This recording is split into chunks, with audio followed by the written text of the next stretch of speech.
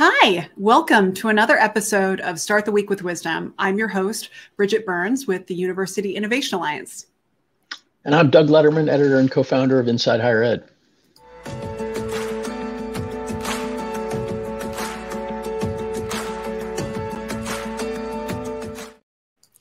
Each week, Doug and I team up to have a conversation with a sitting college president or chancellor to try and distill a sense of their perspective, their wisdom, and their leadership for you to hopefully give you a little bit of inspiration and perspective for the week ahead. So that's why we call it Start the Week with Wisdom. And Weekly Wisdom is sponsored by Mainstay, which is formerly known as AdmitHub, is what you might have known them for, known them as prior. And they're a student retention and engagement platform that you might know about because of chatbots, but they do other things than that. And what I like about them is that they actually engage and participate in consistent, regular, peer-reviewed, published, studied research to make sure that they validate that their work works. And two of the publications that they have shared that, again, they work with, I think, Lindsay Page on much of this, is they validated that they've helped Georgia State reduce their summer melt by 21%, and they actually helped them hang on to 1,200 additional students that they would have normally lost. And so those are two studies that they've put forward, but they have a variety of others that they work with a variety of institutions. And if you want to hear more, you go to mainstay.com. So that is that. And today we're joined by President Vincent Rougeau, who's from president of the College of the Holy Cross in Massachusetts, and spent a good part of his career in legal education and was a law dean prior to taking the Holy Cross job. So welcome, Dr. Rougeau. Thank you. It's great to be with you. We're really excited to have you on. And you are the second attorney, former law dean, that has that particular lens at looking at the work in the last few episodes. So this is great because I just am super curious about the legal training and your experience leading in a law school, and how that has just influenced, or how that has made it very unusual perhaps to be a president, because I think of the law as, clear clarity, arguments, facts, and then you get to make decisions based on those theoretically. But I think of the presidency as a place where, I'd like to say that you get to just use the facts, but there's a bunch of other stuff that you have to use to make decisions. So I'm just curious about you as a leader, as you step in, can you share how that has affected how you lead, or how it's changed how you lead? Well, sure. I mean, I think one thing that is the same is, the law in theory is very clear and logical, but as a practical matter, law can get really complex and confusing too. And so, managing a group of law professors in a law school and dealing with the issues that we deal with in the law has a lot of complexity that I think becomes very relevant to any kind of leadership role you might take on. And I think right now, in higher education, particularly when we're thinking about, in my case, a liberal arts college or a university, as you said, I mean, there's a lot of complexity. So I think one of the things law has helped me with is understanding how to take a wide range of very complicated factual situations, details, issues, and then trying to kind of find a way through all of that, to lead, towards something specific and concrete. So I think in that respect, being trained in the law was really helpful. And then managing a law school, which obviously is a smaller setting than a college or university, was also really helpful in sort of basic ways of the structure of the school, mirroring in some ways the structure of the college. So that was also helpful. But that being said, I think you're right. The range of issues that you are confronting as a college president, a university president, is much broader, and the fact that you're dealing with people who are coming to those issues from a wide variety of perspectives, not only your faculty in terms of their disciplinary perspectives, but also staff, students, alumni, your local community. All of these constituencies now are part of the people that you're being looked to as a leader, or who are looking to you as a leader. And that really makes it a much more complex charge in terms of what you have to be as a leader. One thing that you brought up that I hadn't quite thought of related to this set of issues is, so law schools are primarily they're very practically focused in terms of the outcome. You sort of know what you're aiming for. You're aiming to produce a group of graduates who can pass a bar and practice law. So it's like a lot of graduate programs. It is vocationally focused, let's say. And one of the critiques of the liberal arts in some ways right now is perhaps not enough focus on preparing people for careers. I'm curious how you, whether and how you think your emergence from a, let's call it a vocational discipline affects how you look at the role of career and vocationalism at the undergraduate level at a primarily liberal arts institution. Yeah, I think about that a lot, and it's interesting. I actually sort of think about it backwards, right? So having been in that vocational setting, for lack of a better term and to keep it simple, I have often reflected on who comes to law school, who is successful in law school, and can I draw any conclusions as to why? And over, after being in law school for 30 years, different law schools, it was clear to me that students with strong liberal arts backgrounds tended to do really well in law school, regardless of whether or not they were English majors or political science majors or psychology majors, sometimes even, science majors, math majors. But there was something about the breadth and depth of liberal arts education that allowed them to take skills that they had honed over 4 years as a student, despite whatever major they had selected, that they could easily transfer into law school. I mean, the kind of discipline, close reading, strong writing, all of those things. So now that I'm in the liberal arts environment, I'm thinking a lot about how do we make sure that we continue to do those things, but also recognize that it's, people do wonder and families are concerned about what the next step for students will be after the liberal arts. But what I can tell them honestly is, there are many pathways to success with a strong liberal arts degree. And, this notion that what I study as a student and as an undergraduate student necessarily has to translate, very clearly to a job. It's just a false notion. In some cases, yes, that's true. But actually we see that some of the most successful people, in all kinds of fields are people who had degrees that had nothing to do with what they're doing today. Well, so like a lot of things, it presumably has helped you combat the temptation to view this as a binary issue and to focus on the sort of messy gray of both and rather than either or. Yeah, absolutely. I mean, and at least I think I get some credibility having been a law dean and having seen these students succeed. And I'm saying, I can point to a student who, majored in philosophy, who's a great lawyer. I can point to a student who, majored in English and who's great. They didn't know at the time that they were going to go to law school. And often there was a gap between graduating and going, but they succeeded in law school based on their desire to do well and the fact that they had the skills that they needed that were applicable to being a good lawyer and being a good law student. Well, I think that's a very timely conversation. And as a liberal arts graduate who had a poli-sci degree, and while most people might think I don't currently work, I did work in politics, but actually all of that training and all of that learning influences everything I do as I navigate helping presidents make decisions and supporting them. There's politics in every element of what I, so I just think that we have too many stereotypical tropes going around about the English major barista that apparently one person one time ever met, and we just keep passing that around. And I think sharing, examples are the counter examples are too many, and so I think being better at telling that story is probably part of it too.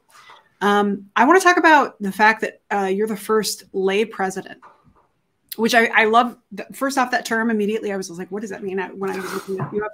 But I also was just wondering, an institution that has typically been led by priests, you know, you are the second person we're talking to that has had that experience recently. And you are having to be a groundbreaker in so many different ways, because you're having to teach the institution what it's like to have a leader who isn't of the same background that they're used to. And if you think about, like, this is just one microcosm, but most institutions have to go through some element of this change where the leader is teaching the institution, this is how you support a leader from this background or with these additional skills. And so I'm just curious about if you can share, you know, if you were to give advice to another institution that was going to have a leader who is different than prior leaders, what kinds of onboarding experience would you wish they had done, or would you recommend they do? Or how do you set them up so that it's not, you're constantly blazing the trail? Yeah, no, it's an important shift. And as you said, I mean, it happens in many other contexts in different ways. But, you know, in our context, the idea, you know, that had been so ingrained culturally for Catholic institutions to be led by members of a religious community that founded the school. So in our case, the Jesuits, but others, you know, have other communities that were in similar positions, sometimes priests, sometimes nuns. But, you know, I think it begins with the hiring decision and the people doing that hiring. So, you know, the board, I think, has to really understand that they're making the shift, and they have to, you know, be able to verbalize to all the constituencies that will be asking why it was time, why it was important, why this particular individual was the right individual in this moment. And then also to be able to talk about what changes will have to be made to ensure or to help pave a pathway towards success. So they're, I think, sort of your first cheerleaders for the decision. And usually a good board, you know, represents a number of different constituencies across the community. And so you can use those folks to engage with different people, younger alums, older alums, you know, people in the business communities and other communities, the faculty, et cetera. I think the second piece is you're often surprised, right, at the reaction. And in my case, and I bet you might have heard this from other guests, you know, I was really pleasantly surprised at the positivity of the reception to the change. I think a lot of people have been waiting for this to happen. As you may know, I mean, there are 27 Jesuit universities and colleges, and only 4 of them now are led by Jesuits. So it's not like this came out of the blue. Now, for someone, you know, early on in the process, like Jack DeJoy at Georgetown, that was a bigger shock. But that's, you know, there's been some time for people to absorb it. So that's been helpful too. And then I think there was a lot of, you know, sort of exciting aspects to that change, you know, so people understood what it was like for a priest to lead the college and had adapted to that. And there were lots of cultural things around that were lovely. But now having a lay person, you know, it's a very different experience, and experience, frankly, that a lot more people in the community are familiar with. So, you know, I'm married, I have children, we have a house in town.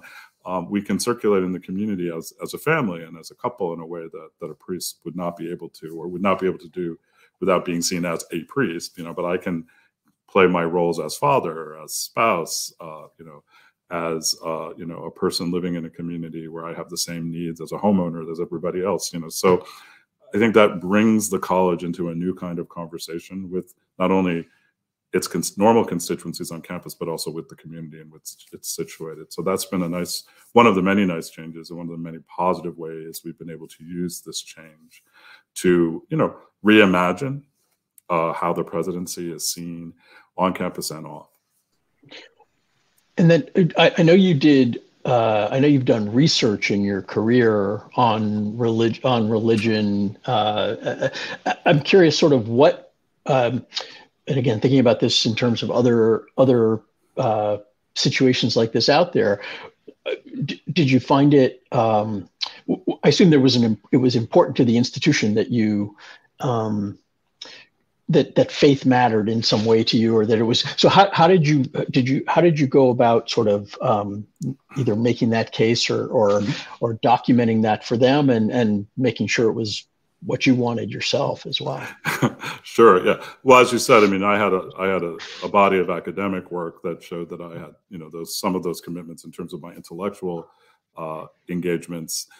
But, you know, my personal life obviously was another way for me to demonstrate that. But I think more importantly in my case is I had always worked at institutions that were faith-based. In this case, they were all Catholic institutions, and different kinds. You know, most, you know, 2 Jesuit institutions, 1 non-Jesuit but well-known, Notre Dame. And 1, you know, big research institutions. So I had this variety of engagement with Catholic higher education over the course of my career, which, you know, made it pretty obvious to people that, you know, my commitments to the mission of Catholic higher ed were, you know, kind of pretty much lived out in everything that I had done. And at the same time, you know, my personal education had not been in those settings. You know, I went to secular schools for college and law school, you know, and so I was able to kind of to bring my perspective, having been educated in one environment, to the fact that I spent my career in another one. And I think that that was actually a real strength in terms of thinking about how do we take the best of what we do in higher education in this country and then combine it with the distinctive mission we have as, in this case, you know, Jesuit Catholic institutions. You know, what are we adding to the conversation? What are we adding to what higher education can be in this country and in the world because of who we are? And it was easy for me to articulate those things because that's had been my entire life experience and professional experience. So I want to shift to talking about you as a leader. And I'm sure that there are a multitude of things and examples that have contributed to your idea of what leading looks like. And I am curious about, have you learned more from good examples of what you'd like to emulate or bad examples that you'd like to avoid? And if you could share kind of where your idea of leadership has been most strongly informed. Yeah, that's a great question because it's not an easy one. I think you learn from both good, positive and negative examples. And I think in a way, the negative examples in my case have been particularly powerful, not because I haven't had a lot of positive ones, but I think as a leader, you can't really completely copy another leader to be good, right? There's a certain mandate, in a sense, I think, to be a good leader, that you kind of go deeply inside yourself and be very authentic as a leader. So in your quest for authenticity, if you really are thinking honestly and seriously about who you are, it's hard to become someone else and then be successful as leader. But what you can do is you can draw, obviously, from those positive examples and build something that is, you know, compatible with the person that you are. So, you know, I have some great, I think my earliest examples of leadership came from my father, who, you know, did some things that were, that I don't know if I could have done in terms of being so devoted to principles that he had to make some really serious sacrifices in his life to, you know, achieve things that ended up, you know, being of huge benefit to many people beyond him. So, you know, he was involved in the civil rights movement and, you know, was, you know, jailed for some of the work that he did there. And, you know, so I'm always deeply moved and very proud of the sacrifices he made to lead in that way. And so, of course, that had a huge impact on me growing up. But beyond that, he, you know, as he took other jobs, I noticed how he was always very driven by a sense of mission and a sense of justice and a sense of, you know, being there for others. So the big lesson I took from him in that is that if you're leading to, you know, primarily because you need to get something for yourself, because you're trying to, you know, grab some brass ring or prove something to others, you know, that may not be the best motivation, at least in my mind. I don't think that's the best motivation for a leader. If you're leading, however, because you are moved to, you know, improve an organization or an institution or a city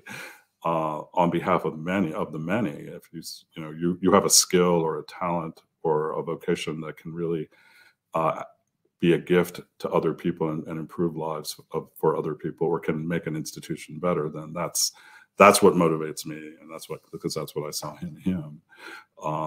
And you know, it's not to put yourself on a pedestal. It's not to say that you're going to be perfect because your motivation is good. It's just to say that at the end of the day, I think people who are leading in a sort of servant leadership style or an other focused style, can be, are just going to be more successful. Everyone's going to make mistakes, but it's a lot easier to move through those mistakes when people at base see that your leadership is about someone beyond yourself. That's great. And I love that that gives us a sense of kind of your style as a leader.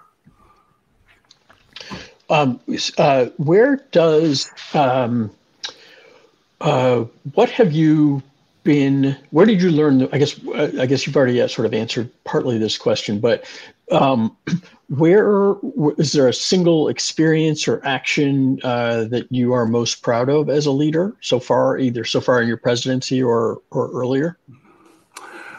Well, I think it's probably early in my presidency to find one, but I'm hopeful that there will be some successes. But when I look back at my deanship, I guess at Boston College, I'm really proud of what we were able to do in terms of moving the institution forward from a time where, when I arrived, I thought there was a lot of disenchantment on the faculty. There was a lot of disenchantment amongst the alumni for all kinds of reasons I won't go into. But I just remember being the brunt of many emails and phone calls about things that I had no involvement in, but that were troubling a lot of people, and they were expecting some real movement and action.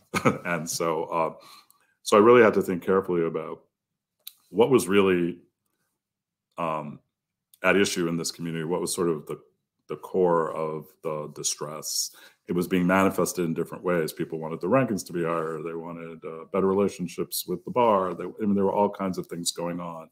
But I think what really was needed was a kind of a coming together of particularly the faculty around a vision for the future of the school, which really centered things that were important, and also a vision from the university about the university's mission and values that was very consistent with the law school and what the law school did, but had not been communicated well between the two entities.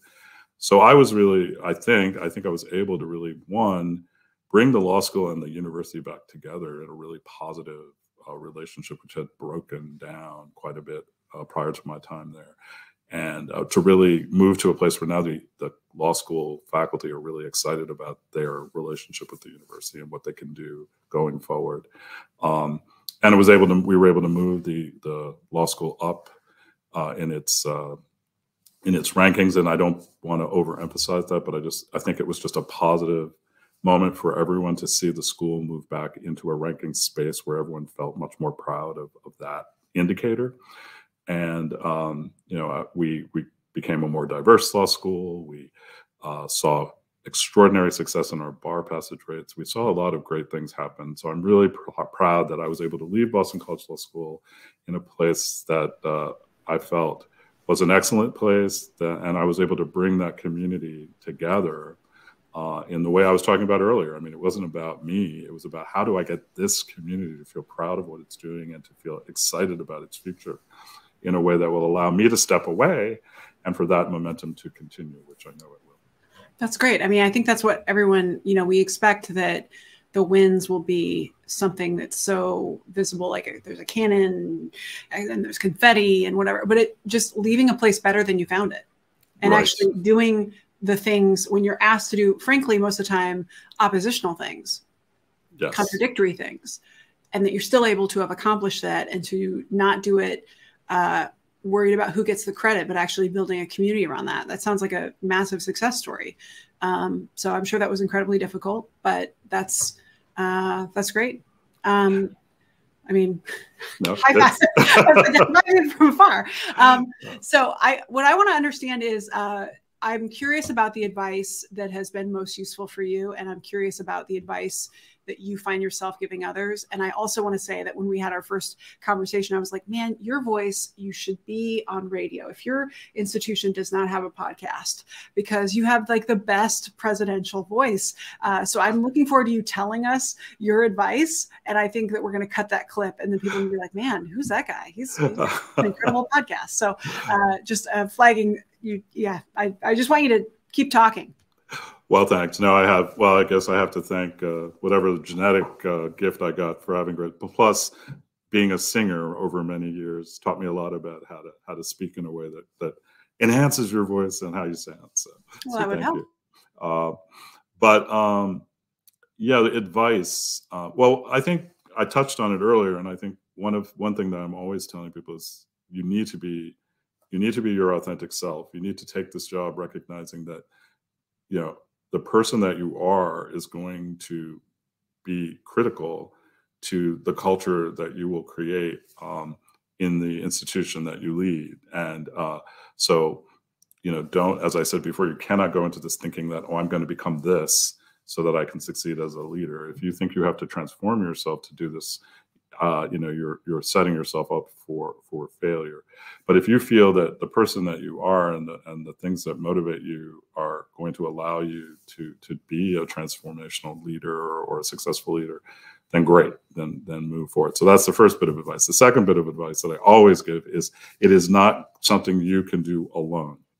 The most important thing that you will do as a leader is to build a great team of people around you to help you lead.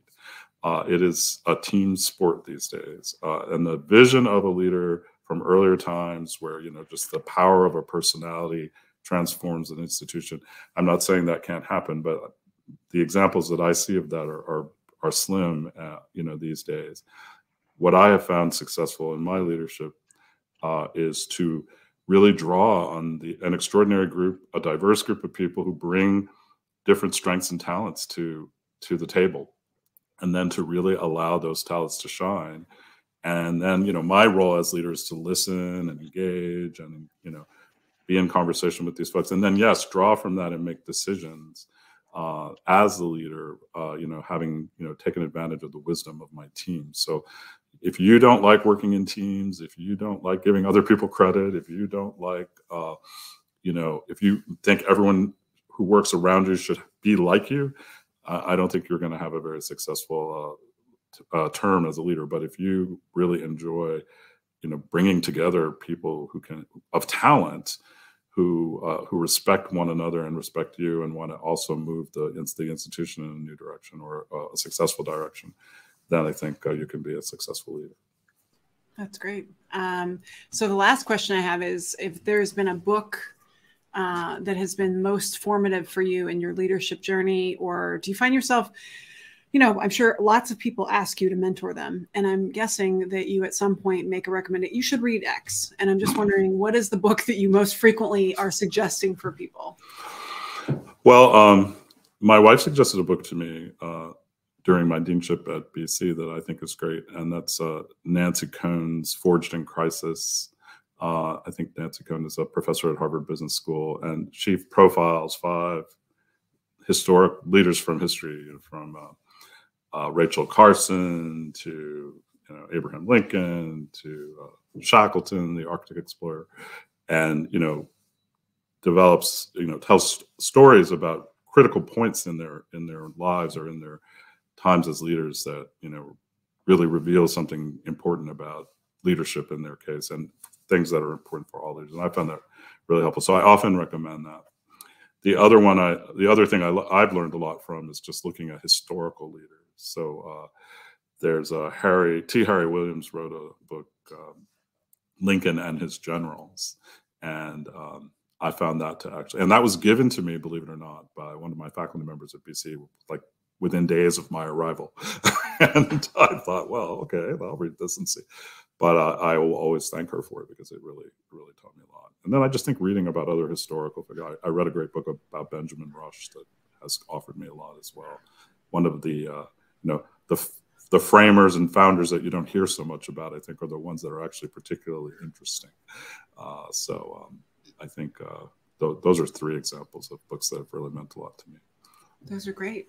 Well, thank you for sharing those with our audience. And we're really delighted to be able to showcase you and to draw a little attention to your leadership. And it's been really nice to get to know your perspective. And also, again, like I said, you have the most phenomenal presidential voice. I'm kind of like I'm assuming that if you get angry ever, you probably don't even raise it. It just seems like you'd probably be very calm, even in the midst of if you're frustrated. No, my children can tell the difference in tone. That's what they say. You don't yell, but you're using that other voice. Yeah. Or you call them their other name, their actual formal name, right? Yeah. Yeah. Okay. Got it. Good. So it's good to know that's consistent. All right. Well, we really appreciate you spending the time with us today. It's been a wonderful time getting to know you. And Doug, as always, thanks for being an excellent co-host. I'll see y'all next week. Thank you. Great to be with you.